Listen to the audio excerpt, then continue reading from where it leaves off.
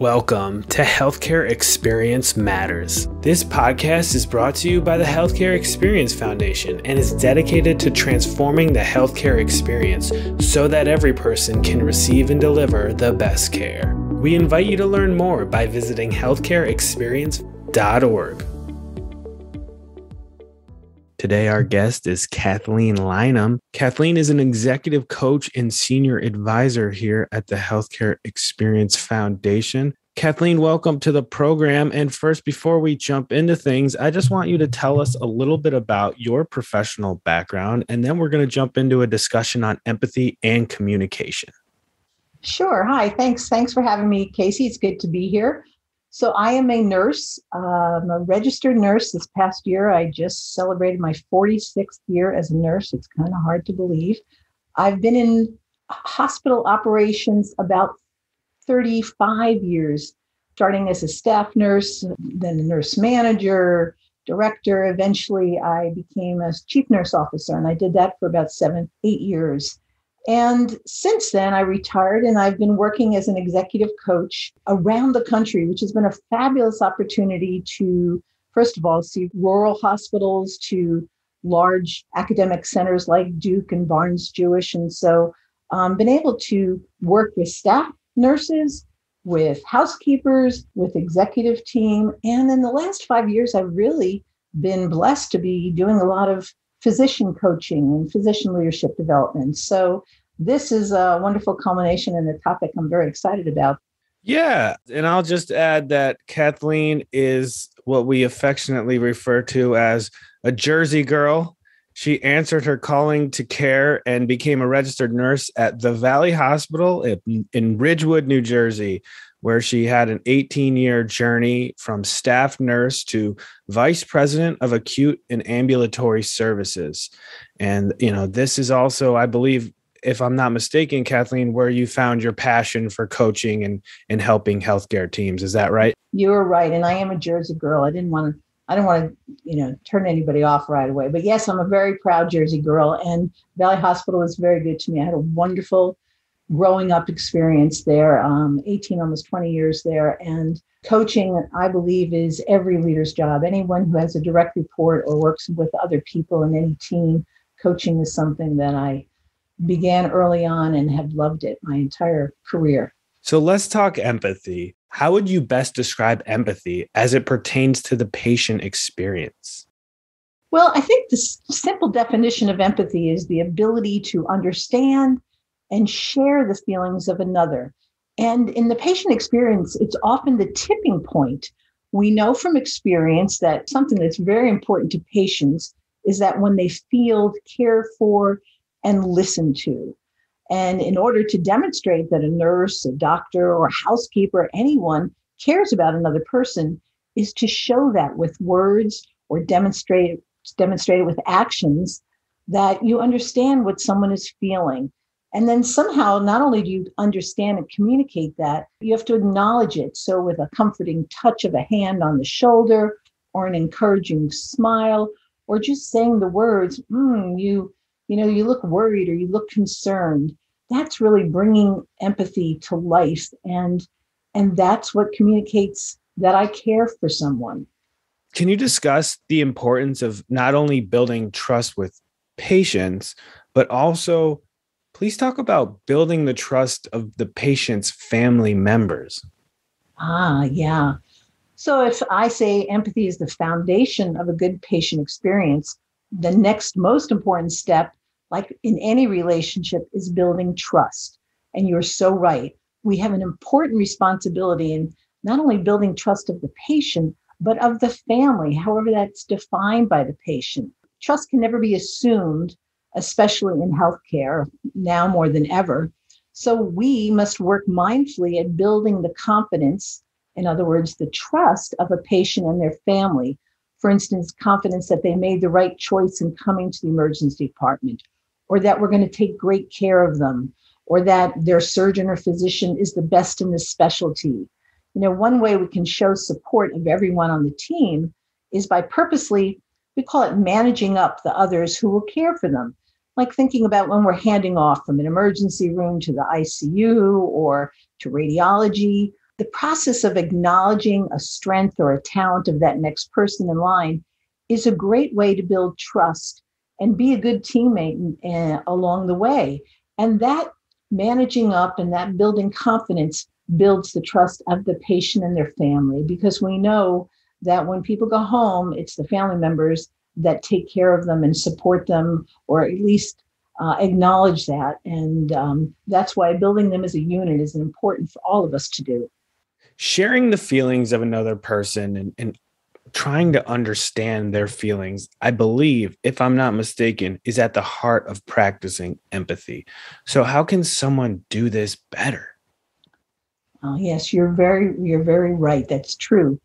And we do know from years of research that babies as young as 6 to 9 months old, they demonstrate empathy. If you've ever seen the video of one baby crying and another little baby sort of can't even walk, but reaching over to comfort and touch that person. So really, empathy is within each of us. But if we've not had someone treat us with empathy, or we've lived in a way that required perhaps minimum human interaction in our jobs, we may have forgotten. And I'm a frequent educator in the emotional intelligence process for leadership. And it's been remarkable to watch the ahas on people's faces when we begin to teach the basic skills of self-awareness and self-regulation, which you need in order to understand social awareness or how to demonstrate empathy. So the first step, going back to your question, is how do we teach it is first of all, to desire to improve. The second step is being mindful. And that mindfulness begins with learning how to be present to one another. It sounds simple, but in today's complex, chaotic world in healthcare, it really takes an effort to remove distractions, choosing to focus on another's face, on their body language, on their words, and listening to not only what is said, but what is not said. And then reflect that back in a caring manner. For example, if I'm a nurse giving a med to someone and perhaps I notice that their face looks confused, I could say something like, I was just reviewing your medication side effects with you. You looked a little confused or concerned. Tell me, what were you thinking? I want to make sure I'm doing a good job helping you understand what to look for. Now, if you remember that empathy is identifying what others are feeling and acknowledging it, now I don't know if that patient's confused or scared, but by saying, tell me what you're thinking, I'm giving them an opportunity to share and making it safe for them to share so they can tell me I didn't understand or I'm frightened. And again, not only am I connecting with this patient, but I'm building that trust, I'm building that confidence, and I'm being empathic at the same time. That's great stuff, as always. And how does building trust through proper communication better engage patients in their own care? Oh, yeah, engaging patients is so important. If empathy is the foundation and trust, I believe, is the cornerstone of any relationship, and certainly in the patient experience. And, it's fascinating to me. I told you earlier, I've been in nursing 45 years, and what kind of was intuitive to me way back when has been proved by the neuroscience of trust. And the research has shown that only when someone trusts another, that in our brains, that defense mechanism, which makes us either flight or fight, but if they feel trusting and safe, then the brain relaxes, and it's only then that they can hear. And my famous little saying is, if there's fear, they cannot hear. And so if I'm not afraid, then I can listen and understand. And honestly, years ago, I think back, it was so hard to fathom that something I or someone else painstakingly taught or explained to a patient and found out that it went in one ear and out the other. And we realize now that perhaps I didn't take the time to be present to that patient and reduce their fear, take time to find out what was wrong and build that trust, and also understand their health literacy. So now we know about practicing good teach back methods, and not only teach what we're doing, but why we're doing something will improve compliance. When patients understand the what, that helps a whole lot. But when they understand the why we're doing it, it increases understanding and their ability to say, oh, that makes sense, and I'm going to do that. So it boils down to if someone trusts me, hopefully they're going to feel safe enough to say, could you say that again? Or I don't really understand. And that allows us that great opportunity to move forward and ensure more compliance and more understanding as they leave our organization and perhaps go home. Now I want to ask about nonverbal communication. What are some of the nonverbal communication tactics that may help in building some of that trust? Oh, good question. I think back in the early years, we were taught not to show our expression. We didn't want to frighten patients, so we were really not taught to be warm and caring in the ways, and we're going back 40 years. And now we know how long that is. And so being present in body, mind, and spirit, and practicing this mindfulness when you're entering a room is so important. I'd love to spend some time talking with you that at another episode of this, but there's certain little things that we do over and over in healthcare, and if we're mindful and take those rituals and begin to use them to be present to someone, that will help. I think the first thing that I think is important is to be aware of our own listening face. Now, for me, I know I learned early on when I'm serious and listening to someone, I furrow my eyebrows and I'm looking intently at them. Well, in fact, that could be a very intimidating face to other people. And so the first thing we think about is look at your listening face, look at your teaching face, and be mindful of that. Am I giving the patient and their family the message it's okay to ask me questions? So smiling is a great way to ease all anxiety and tension. Also, we always encourage relating to a person and a patient and a family as a person, not just their diagnosis. So finding that personal connection is a wonderful way to build and practice that. And the other thing is to also think about asking questions. Tell me more about what you're thinking and tell me more about what you're feeling. Those are really important ways it's verbal, it's not necessarily verbal, but it's all about giving permission to patients to ask us more questions and tell us how they're feeling. Two-part question for you. I'm going to first ask, is building empathy kind of like any other muscle in the body where you have to work at it to get it better? And if so, what are some ways we can better build that quote unquote empathy muscle? Yes. And I know you as a runner and an exercise guy and me as my daily walking. Yes. Like any muscle, the way you want to strengthen it is building it through practice. And so practicing empathy practicing at home, we do a lot of leadership development. People are on all the time at work and you're present to this one and present to that one. And sometimes the people who don't get our empathic personality and persona are those that we love the most who are at home. So when you're walking in the house and being present to your spouse, your partner, your children is a good way to, the first and foremost is to be aware of how much you talk and perhaps begin listening more than speaking, letting others go first. Practice watching others and trying to figure out what they're doing. As nurses, we do this all the time clinically. If you're in a ballpark, I'm looking around to make sure who might be having a heart attack and who might be a smoker or who might be whatever. The same thing with trying to understand what people are feeling and experiencing. In fact, that's one of the first ways they began to build emotional intelligence. I think Goldman, when they did the studies, they put a movie up without the words, and they asked people to figure out what was going on in the movie.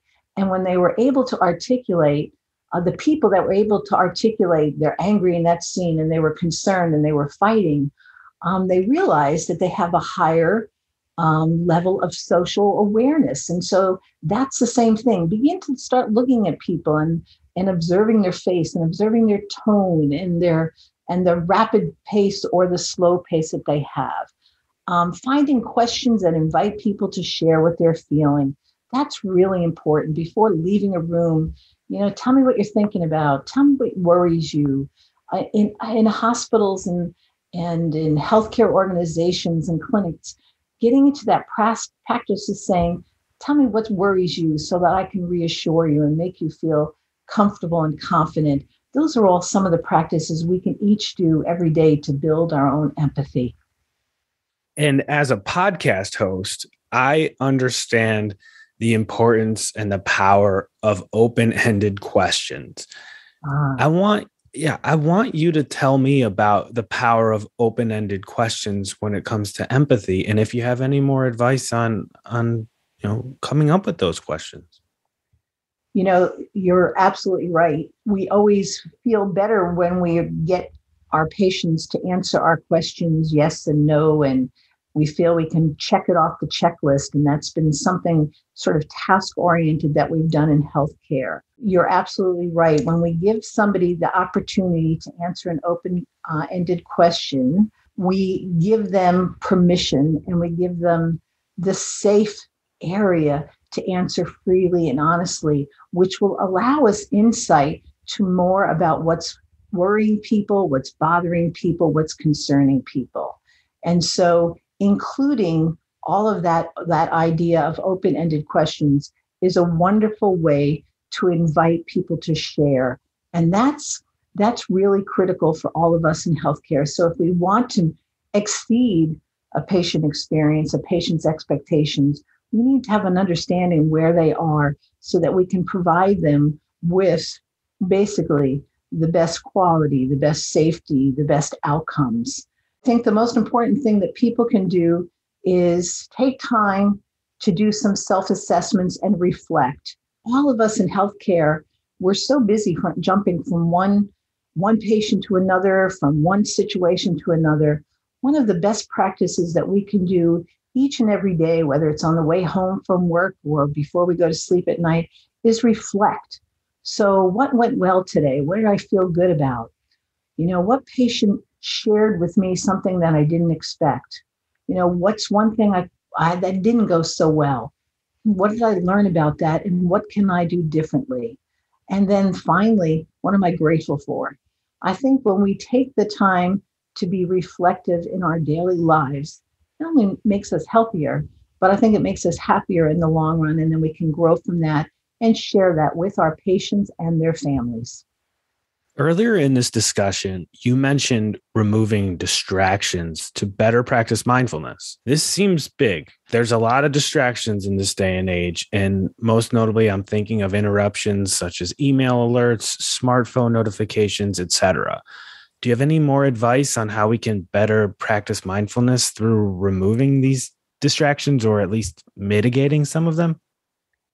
It's a challenge in the healthcare world. It is. You do have vibrate on our phones. And so the ability to think before I speak and before I enter a patient's room and prioritize what's most important. If I'm teaching, I don't want distractions. So putting my beeper on vibrate and going in and setting the expectation for the patients. This is an important part of our care right now. So I'm going to sit down.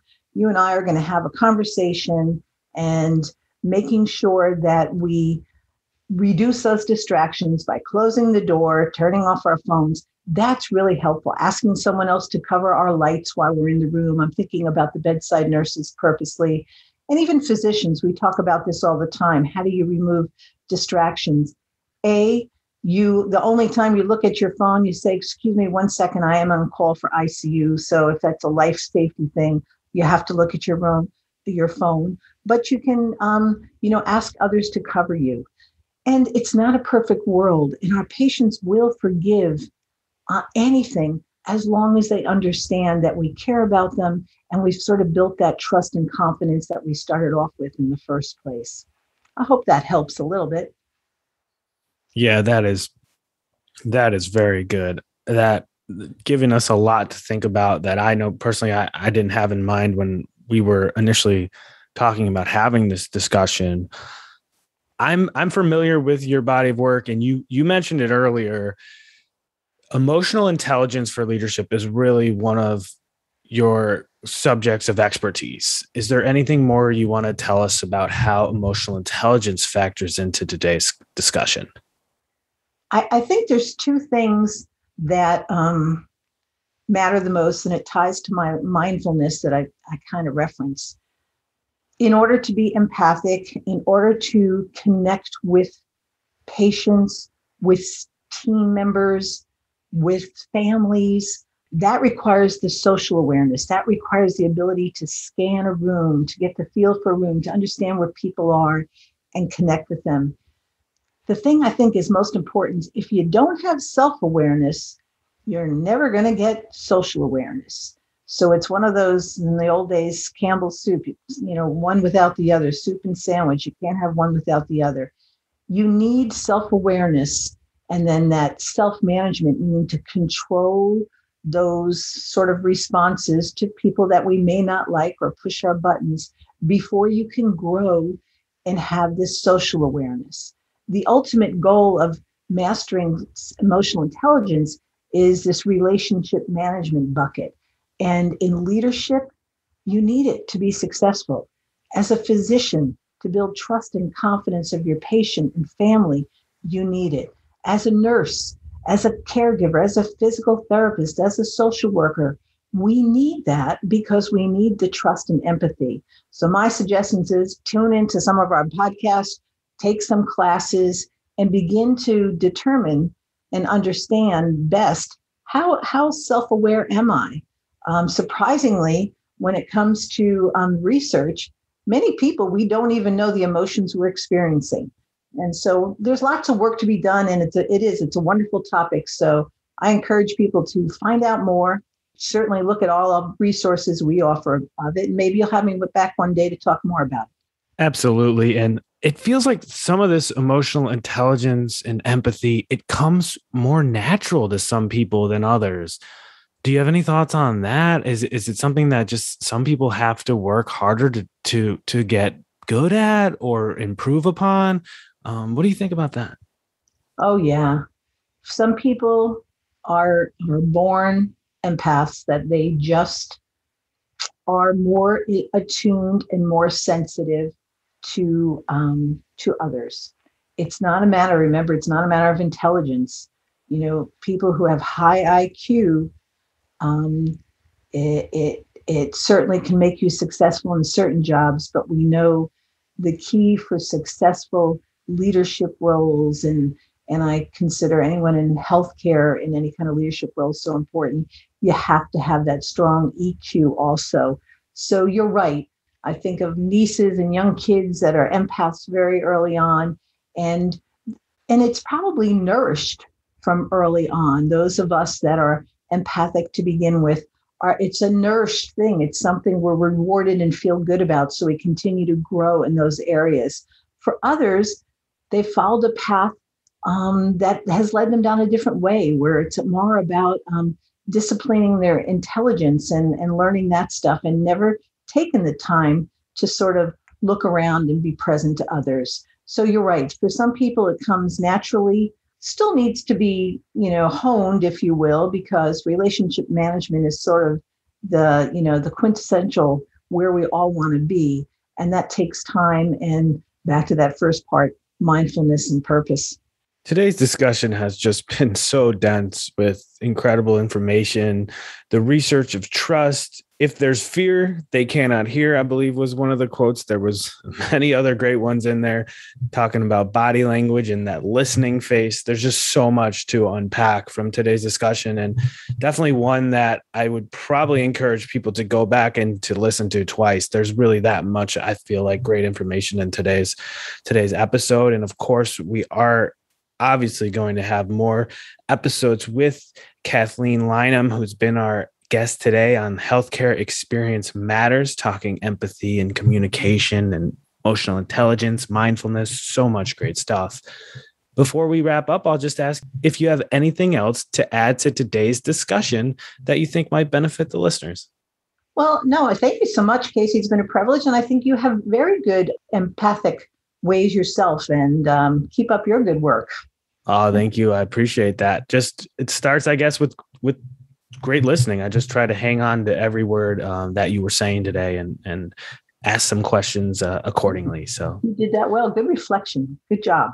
Thank you, Kathleen. And we will have you, of course, join us again on Healthcare Experience Matters. We wish everyone the best, and thanks again, Kathleen. Thank you. Have a great day. Thank you for listening to today's episode of Healthcare Experience Matters. Healthcare Experience Matters is brought to you by the Healthcare Experience Foundation. To learn more, please visit healthcareexperience.org. That's healthcareexperience.org.